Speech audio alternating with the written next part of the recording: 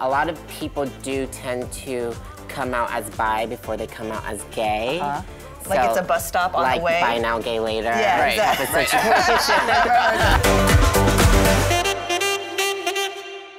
Now, bisexuals make up the largest share of the LGBTQ population in the United States.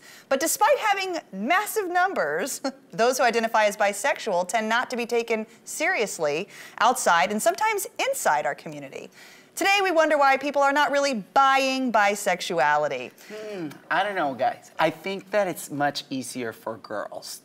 They buy it. Well, yes. I think that men in general, society tends to be more strict on them when it comes to sexuality.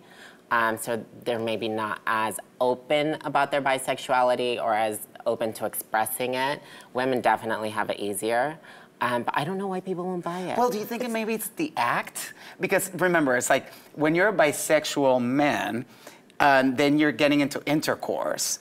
It's kind of like, weird, situation because you have what to put and where to put it in a certain way. I think the greatest crime and the greatest crime against humanity since like biblical times, like back in the day, is being feminine and being a woman. True. And so when you, as gay men, take on a role of being feminine, whether that's being the bottom, are we allowed to say that word? Yeah, on this of course. here? Yeah, why whether not? that's being bottom or something, you're taking on a feminine role, and that is what is objectively offensive to all these men with machismo. It's like, oh, well, female means bad. Right. And that's what I think that comes Well, from. I think it's awful because, like, like men are like, oh, it's so hot if, like, my girl, she gets into girls and stuff like that. But then when the ball's reversed and it's about a guy who, is attracted to a man and a woman, then women tend to go like, ew, like, why would I, Yeah. like... But they do that at their peril, too. They go, oh, women and women are so hot. But then all of a sudden, when your girl gets interested in another woman's heart, Yeah. and it threatens your stability of your relationship, it does everyone, I think, good to take it very seriously both And ways. I think some people would also say that, a lot of people do tend to come out as bi before they come out as gay. Like it's a bus stop on the way. Like bi now, gay later. Yeah, Right. exactly. Bye now, gay later. Bye now, gay I later. think some people are, for that reason, don't believe bisexuality just because it is kind of like a gateway, I guess, for some people, just to make it easier for them. And I think we forget, too, that our identities are political. So when we say we're bi, or we say we're lesbian or gay, we're painting ourselves into this political identity that people can put us safely into a box. And when really we should have the freedom to say I'm bi and have our relationships with women and men taken equally as seriously. Absolutely, and what's interesting, I just saw that the Trevor Project released a study, and the younger generations that are coming don't even want to be defined by a letter, like whether it's an LGBTQ plus whatever. They just want to be able to love freely whoever they want and not be defined by it. Well, I understand that because part of why we have these labels, I feel like it's because we needed them in a time where we needed to find community and find support of people like us.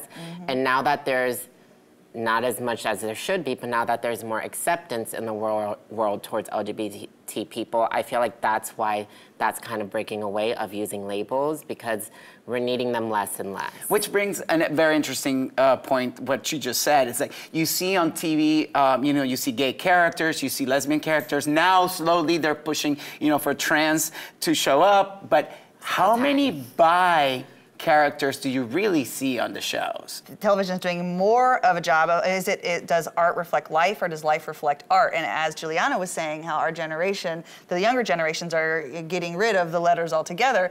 I think the younger generation almost does that at our peril, though. You know what I mean? Like, I think it's possible for the pendulum to swing the wrong way entirely. We had people not 20, 30 years ago that couldn't be who they are. Our ancestors, our gay and lesbian trans ancestors who couldn't be who they are. And so I feel like the younger generation, we might, I include myself in the older and the younger, I'm in the middle millennial, but I feel like the younger generation has to be careful because we might take things for granted, finding that community and how we find that community. But then again, you could be right. We could be totally done with these letters. But how do we get people to believe bi people? Yeah. Just believing. I mean, Well, it's like the same way that when I tell somebody that I'm gay, I want them, I mean, not that, that they're going to doubt it sometimes, but like I'm saying, if they, you don't want to be tested on it. Right. You know what? I've always been a kind of person that if you tell me that you are gay, bi, whatever you're into, I believe you because that's your business. And I don't sleep under your bed, and it's none of my business who you're sleeping with. Well, I find it weird when people are like, I don't believe you're gay. I'm like, well, I'm not Santa Claus. This is not something you believe in or you don't believe in. Like, I'm here. You know, it's a weird thing. Or like when people tell me, like, I don't believe in trans, like, I don't believe you guys exist. It's like, I'm right here. It's like, I'm not the tooth fairy. Or maybe I am. I'm fabulous.